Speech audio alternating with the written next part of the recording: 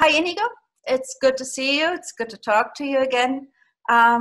If you could just, before we go into the questions, just give a short idea of who you are and what your organization is doing.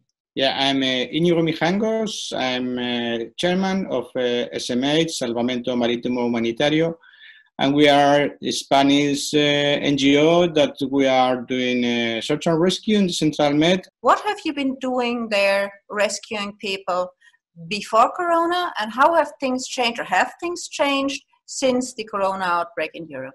We appreciate a big difference on the operations that we did with Zeiten before Corona, that we didn't face any kind of quarantine or any kind of, let's say, special control, just the normal ones with health authorities. And after Corona, what we see is that we must face these quarantines, and also the people that we rescue, they must stay in the ferry for a long time. As far as I see is that they are using the Corona issue like an excuse to stop the activities of rescue. The people who is fleeing from violence, they are bringing somehow the illness to Europe. This is the narrative that we appreciate on the authorities.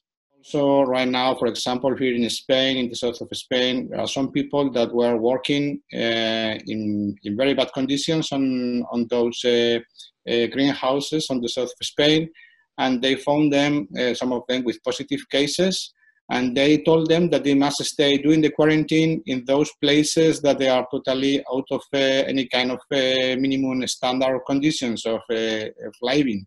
So the people working in the greenhouses, would they be migrants, or would they be people who reached Spain by boat, refugees? Yeah, normally all of these people that is working on the greenhouses, it's people that they have no papers in Spain. So yeah, before staying there, of course, they raise the coast in those boats. You were rescuing people who were forced to flee. They were forced to flee from hunger. They were forced to flee from war. They were forced to flee because they're from climate change or the results of climate change. And you would rescue them with your crew, and then where would you bring them? In the last case, they told us to bring the people to Palermo. But in that case, when we bring the people to Palermo, they transfer them to a big ferry. So they give that excuse of the COVID. They put extra cost on the ships because we stay on the port, and in the case, for example, of Palermo, they have a minimum fee of 500 euros per day because we stay on the port in the time that they declare the port closed for the COVID. So everything looks like it's an excuse to make our life much more difficult and trying to ban the ships from the rescue area. You're trying to rescue people, you can't bring them anywhere because no port wants them. If you manage to bring them to a port, you are locked into the port. You can't go out to rescue again. So what is Germany's role in all of this, and what would you wish for from Germany?